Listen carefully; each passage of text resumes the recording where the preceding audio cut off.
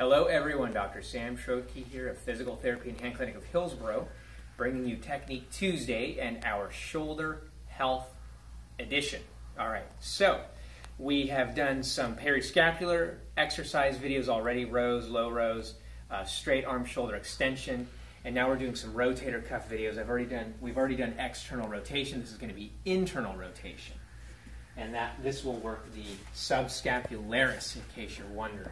All right, so with regards to the anchoring, you're going to want to anchor this at about the same height that if your elbow's bent at 90 degrees, your hand is. Okay, so that height. All right, here we go. Putting that in there. No breaking the door frame as we did in the last video. Okay, so here we are. You're going to walk away, and this time you are pulling the band toward your stomach. Okay, yeah. This one's pretty easy. Elbows at your sides.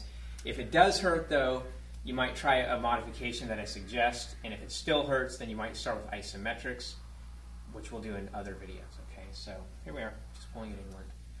The main thing I see with this one, I guess mistake-wise, is some people will pull it in and they'll just let it kind of snap back.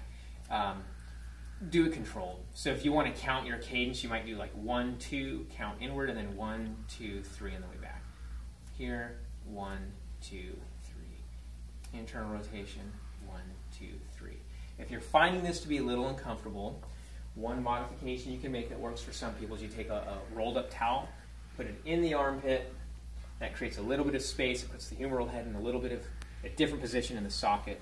And sometimes it's enough to modify whatever, or to mitigate whatever discomfort you were having. Okay?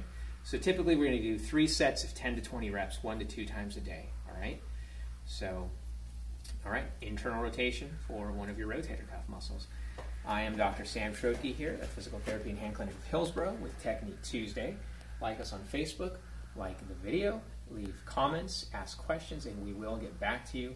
As with all our videos, check with your physical therapist or physician before doing any of these to make sure that they are appropriate for you. Thank you.